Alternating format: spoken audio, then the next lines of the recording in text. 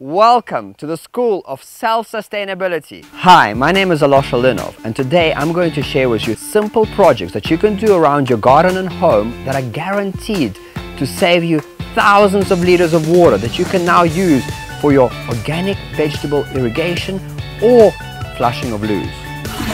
But before we do that, what does self-sustainability mean? It's the ability for your home and garden to look after you and your family by harvesting rain, harnessing sunlight, and growing your own food. One of the places that wastes a lot of water is your kitchen sink, and we can treat this water with a simple grease trap that will filter out the fats and bits and pieces so the water can go safely into your garden. The filtration of your water starts with this simple 5 rand gadget, and all the bits and pieces you take out are excellent material for your compost. Are you ready to make your first eco project? A grease trap for the kitchen. Let's go! You will need a black plastic box.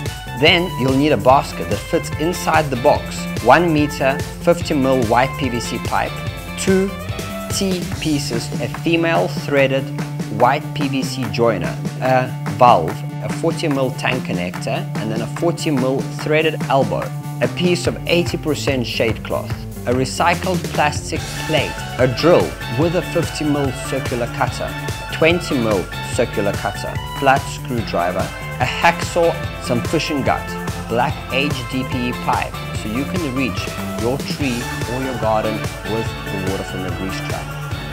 The first thing you do is you take a handle off. This will allow you to drill a 50 ml hole as high as possible. Then you drill the hole and make sure to put the drill at a slight angle as it will drive in easier into the plastic. Then you drill the hole on the opposite side, the height of the pen from the floor.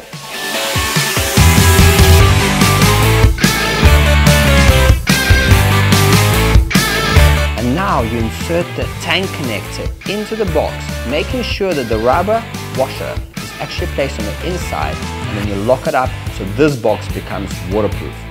Then you screw the female threaded elbow into this tank connector.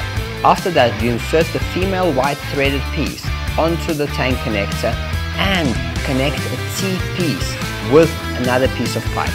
Cut a piece of shade cloth 5 centimeters bigger than the bottom of your basket. Use the gut and connect all the 4 corners and the sides in between to the basket so it spreads it out nicely.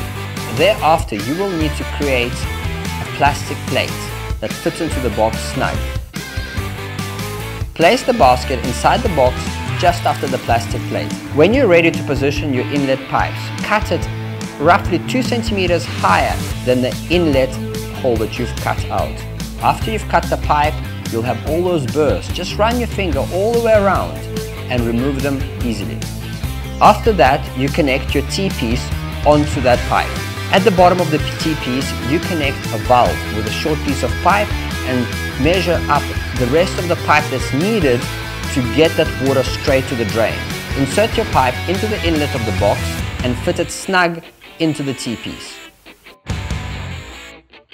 When you do the outlet, run the rest of the pipe towards your garden, and now it ends up looking just like this, ready to save you thousands of liters of water every single month. And always remember that you cannot send harsh chemicals down in your garden. So if anybody is using jig or bleach, make sure they turn the valve to on position, which will allow the chemicals to go into the drain, bypassing your garden. And when you're finished, you just turn the valve back to closed position, which sends the water into the grease trap. So now I've shown you a really easy way to save loads of water. Give it a bash! Welcome back! Now that you've learned how to recycle your kitchen water, we're going to be moving on to much bigger things. Upcycling your bath and shower water with a constructed wetland can save up to 18,000 liters of water every single month for the rest of your life. A constructed wetland.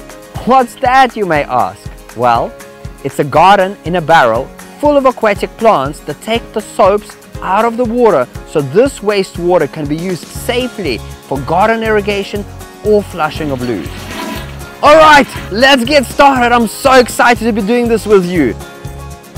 To build a constructed wetland, you'll need the following tools and equipment.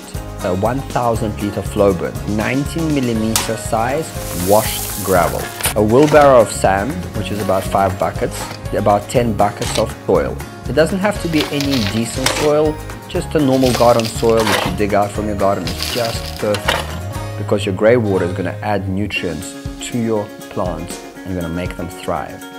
You will also need 1 meter of 110mm diameter pipe, 4 boards of about 70 centimeters high by 40 centimeters wide, 6 buckets of broken bricks or large pebbles. To wrap around your 4 boards, you will need some plastic, a simple shovel or a spade. You will also need a drill with the same 50mm attachment that we used in our grease trap, a 20mm circular drill bit, 70 by 70 centimeter Bidum geotextile cloth, 20 centimeters or so of 50mm PVC pipe, a female threaded attachment. To start the job, you will cut 1 beam at a time to at least 60 or 70 centimeters high. Or if you have a jigsaw, it will make your life much easier. Just remember to use a metal blade. Once the cage is cut, remove it and then proceed by cutting into the drum. I've started by cutting from the top because it's easier to get in and continue going all the way around.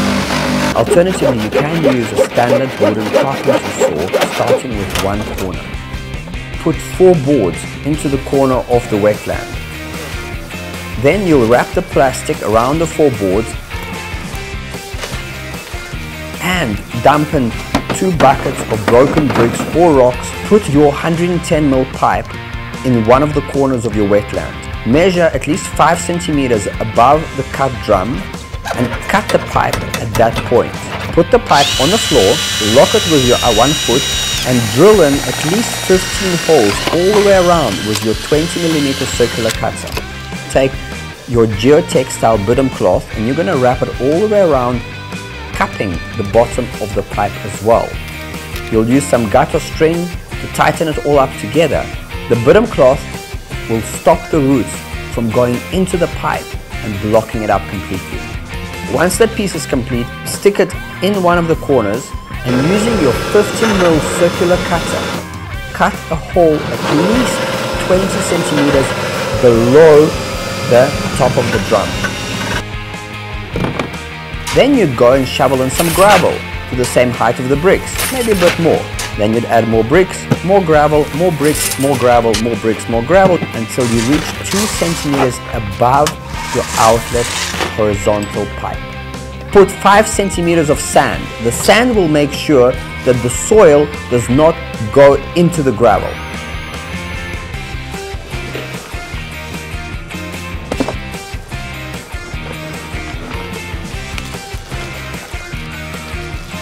Above the sand, you will put at least 10 centimeters of your garden soil all the way around and make sure that you top up the bricks to that height.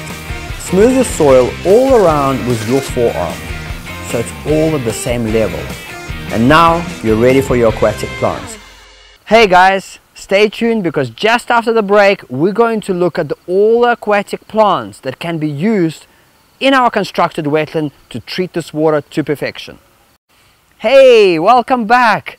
Now we're going to learn about all the aquatic plants that can be used in our constructed wetlands. The most important thing to remember is that these plants must love water because their roots are going to be submersed in the gravel. Your aquatic plants need sunlight in order to do all the treatment of the grey water. Therefore, it's very important where you position your wetland. So make sure this wetland gets at least 5 to 6 hours of full sunlight every day. On the south side, we want to be putting tall papyruses and all the tall aquatic plants so they don't shade other plants. And on the northern side, which is the front of your wetland, we'll be using shorter plants such as bulrushes and taros, as well as other short grassy looking things that don't cast too much shadow. So you've got this garden that's lower going to the south, which is much taller. We can even plant a sugar cane that you can munch on when it's grown to its full size. What the plants do is they send out roots in the gravel, and these roots, they take out the nutrients out of the soapy water. All the soaps and the dead skin particles are what causes the water to smell. So what the plants do, they use the soaps and the skin particles and all the nasties to suck them up, so the plants thrive whilst making the water super clean so it can be used in your vegetable garden.